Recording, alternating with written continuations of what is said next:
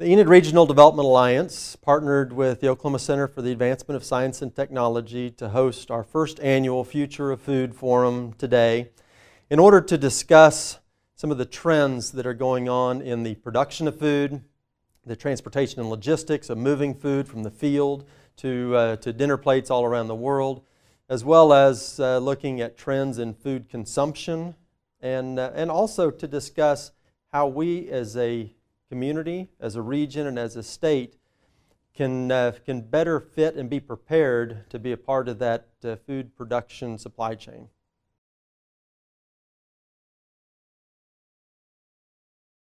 What really, I believe, changes things the most is the experience that we have with food. How people experience food, how they interact with it, and that really starts to drive what's happening. If you want to think about the most simple way to look at it is the different economies we've gone through, and I'm going to talk about how people used to get coffee by buying the farmer would get a 50-pound bag of coffee 120 years ago, and it was 2 cents a cup.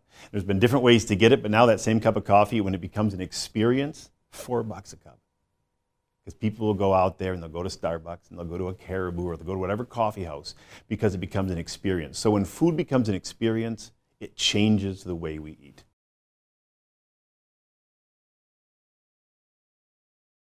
I think it's important we step back and examine where we're at today.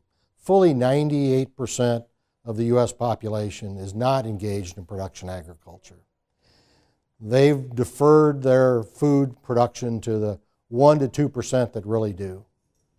But yet those of us involved in that 1 to 2% really need to tell our side of the story about production agriculture, how we are operating sustainably, how we are trying to change our operation to address issues around clean water and clean air, how we're trying to adapt our operation to meet the needs of society.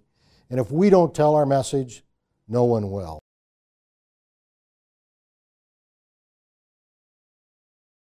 I think the really big takeaway from me is kind of seeing the global perspective of what we farmers and ranchers are doing here in Oklahoma. I think sometimes we just think about what we're doing every day here in the state, but when we see the global need, especially as cattle producers, when we see that increase in consumption of protein, when people introduce that, you know, the folks in India or the folks in China, when they introduce that protein to their diet, they don't typically take it out of their diet. So there's such a huge need for us to find different ways to feed the world. And I think the important thing that I've heard here today so far is that lots of ag business companies are doing the research and development and going to provide us hopefully the technologies so we can put those in place on our farms and ranches.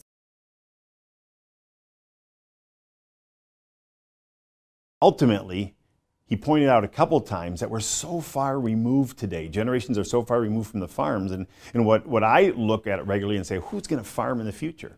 Well, the people who want that experience. Again, same thing with the food. So whatever you're doing, whether you're a farmer or you're a value-added manufacturer or the consumer, people are going to make decisions by the experiences they have. So I'm going to tell them, this may not perfectly fit what you do, but it'll give you an understanding of how things turn. It also hopefully will give you an understanding, how do I serve those customers that I have by creating experiences for them.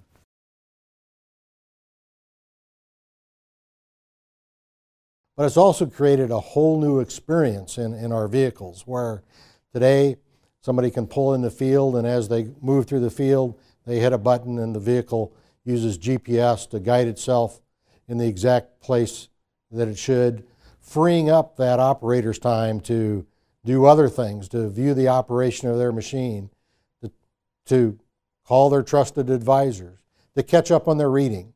So in many ways, it's created almost a new social experience in the field.